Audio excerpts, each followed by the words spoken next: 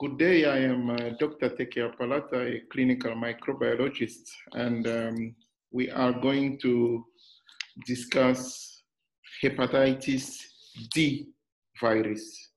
And welcome to our lecture series on hepatitis.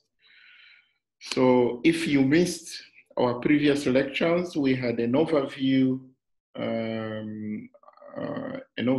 lecture on hepatitis. We have a lecture on hepatitis A, hepatitis B, hepatitis C, and now we are going to discuss hepatitis D infection. So hepatitis D is a liver disease that is both acute. It can be acute and chronic, and it is caused by hepatitis D virus. And this virus requires hepatitis B for its replication. So what am I saying?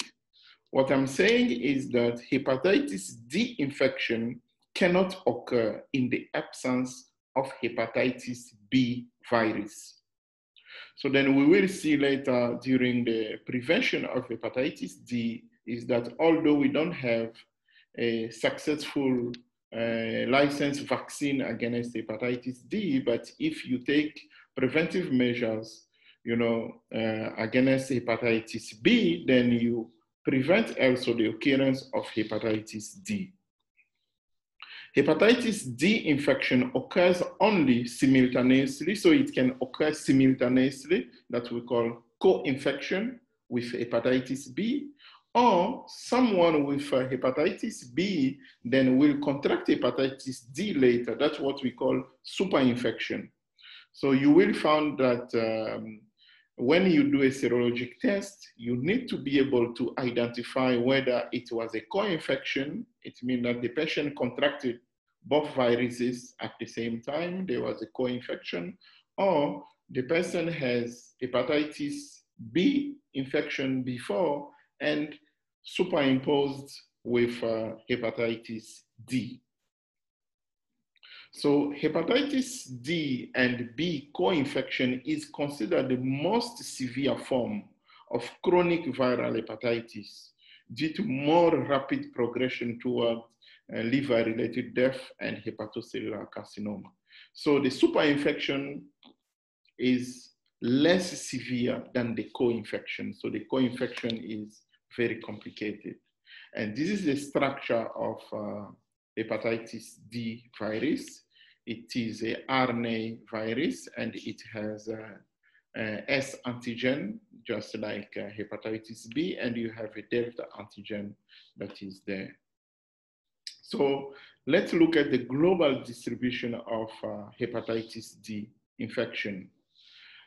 A 2020 study estimated that hepatitis D affects globally almost 5% of people who have a chronic infection with hepatitis B. So if you take the total population with hepatitis B, all people who are infected with hepatitis B, 5% of them will develop hepatitis D, according to the latest statistics. And that hepatitis D co-infection could explain about 1 in 5 cases of liver disease and liver cancer. Remember, I said that hepatitis B and D co-infection leads to much more severe form as compared to hepatitis B superimposed with hepatitis B superimposed with hepatitis D. The study has identified several geographical hotspots of a high prevalence hepatitis D infection, including Mongolia, Republic of Moldova, and the countries in Western and Middle Africa are worstly affected. So how is the transmission done? The routes of hepatitis D transmission are the same as for hepatitis B, and it's mainly percutaneously or sexually through contact with infected blood or blood product. Injecting drug user, per mucosal exposure, vertical transmission is also possible, but a bit rare. Vaccination against hepatitis B prevents hepatitis D co-infection. That's what I said. because you cannot get hepatitis D infection without hepatitis B. So if we vaccinate people against hepatitis B, we prevent them from contracting hepatitis D. So as a result, the expansion of childhood hepatitis B immunization program has resulted in the decline in hepatitis D incidence worldwide. So who is at risk for hepatitis D? First, all chronic carrier of hepatitis B infection are at risk because those are the people, if they did not contract the hepatitis D the same time when they contract hepatitis B, then they will develop an infection that can be what we call a super infection. People who are not immune to hepatitis B, they are also at risk because they might develop a co-infection. Those who are more likely to have hepatitis B and D co-infection, those ones include mainly people who inject drugs because you can inject the two viruses at the same time. Indigenous people, people with hepatitis C or HIV infection, they are also found to have high risk of co-infection. The risk of co-infection also appears to be potentially higher in recipients of hemodialysis, men who have sex with men, and commercial sex workers. The rate is also very high. Migration from high hepatitis D prevalence countries to lower prevalence areas might have an effect on the epidemiology of the host countries. This is just something obvious. So now the clinical features, we will have two main clinical features. The first one is co-infection with hepatitis B. So hepatitis D co-infection with hepatitis B.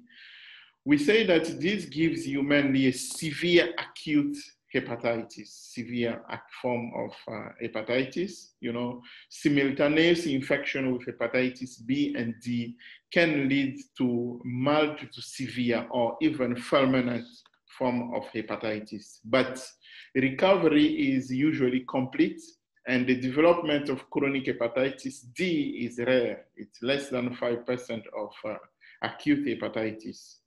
And this is especially low risk of chronic infection. So this is the co-infection. That is usually a severe form. It will lead to fulminant hepatitis. Now, the superinfection form is also there.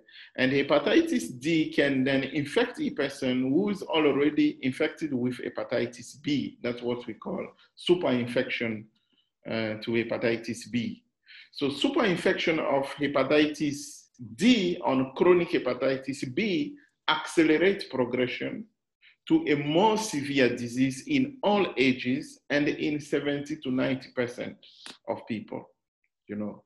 So hepatitis D superinfection accelerates progression to cirrhosis almost a decade earlier than hepatitis D mono-infected person. So the co-infection or superinfection with hepatitis B is still a major concern, you know, toward the progress of chronic hepatitis B infection, development of cirrhosis, and the liver cancer. The mechanism in which hepatitis D causes more severe hepatitis and the faster progression of fibrosis than hepatitis B alone remains still unclear. It's still unclear why, by which mechanism it does that. Usually, developed chronic hepatitis D infection, high risk of severe chronic liver disease may present as an acute hepatitis. So in terms of screening and diagnosis, hepatitis D infection is diagnosed by high levels of immunoglobulin G and immunoglobulin M, anti-hepatitis D virus, and confirmed by detection of hepatitis D RNA in serum. So you can screen first by doing serology, looking at IgM or IgG, then you can confirm by doing PCR, looking for the presence of hepatitis D RNA in the serum. However, hepatitis D diagnostics are not widely available, and there is no standardization for even the hepatitis D RNA assays, which are used for monitoring responses. So mainly we rely on serologic tests, but then you can do PCR to monitor response to the treatment. Hepatitis B surface antigen is useful also to monitor treatment response if quantitative hepatitis D RNA is not available. So you can use hepatitis C, hepatitis BS antigen, as a marker for monitoring response to treatment. Because decreasing hepatitis BS antigen levels often herald surface antigen loss and hepatitis D clearance, although the surface antigen loss is rare in the treatment, but it is found to play a major role, especially in a resource-limited setting where you might not have the PCR facilities. So when you do serology, this is how the co-infection looks like between B and D, hepatitis B and D viruses. So you can see here both hepatitis B surface antigen is increasing, and the hepatitis D RNA is following the same pattern, But then the S antigen, hepatitis B S antigen, is decreasing, because it needs usually, according to the natural history, after 6 months, it needs to decrease. But hepatitis D can be persistent for a while, then it will start decreasing later on. Then you will then have a development of IgM anti-hepatitis D that will also follow the same pattern, by anti-S antigen will occur later on, around 6 months following exposure. So if you have this tells you that there was a co-infection because hepatitis B S antigen and hepatitis D RNA follow, and IgM anti-hepatitis D follow the same pattern. They follow the same pattern. But this is different in a case of superinfection. In a case of superinfection, you have, it's different. The surface antigen is there. It means that this patient has already chronic hepatitis B infection going on. Then you will have an increase, starting to have an increase of IgM anti-D antigen antibodies that starts increasing. And if you do also the PCR, you will see that these hepatitis D RNA will occur later on, while the patient already have hepatitis B infection. So the response is different. So the co-infection, the picture is different from the superinfection. In the superinfection, you have S antigen that is already there more than 6 months. It means that it's a chronic infection. And you can also find the presence of IgG anti-co antigen to tell you that it's a chronic hepatitis B infection. Then you have a new increase of antibodies anti-hepatitis D, that you can see visible on the graph. How do we treat hepatitis D? Current guidelines generally recommend pegylated interferon alpha for at least 48 weeks, irrespective of on-treatment response pattern. So the overall rate of sustained virological response is low. However, this treatment is independent factor associated with a lower likelihood of disease progression. So although the response is a bit not very strong, but it is the treatment that is recommended. More efforts are needed to reduce the global burden of chronic hepatitis B so that we can then reduce the development of hepatitis D. So that's why prevention and control of hepatitis D infection requires prevention of hepatitis B transmission through vaccinating people against hepatitis B, blood safety, injection safety, and harm reduction services.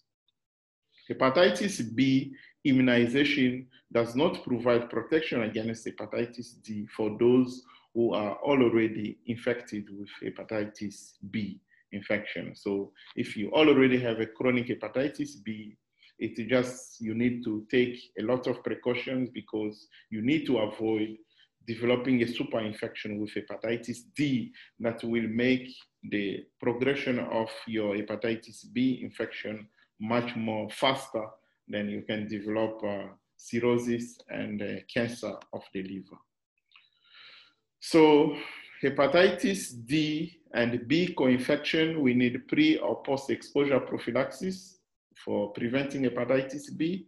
And for super infection, we really need to strengthen education to reduce risk behaviors for people who already have chronic hepatitis B infection.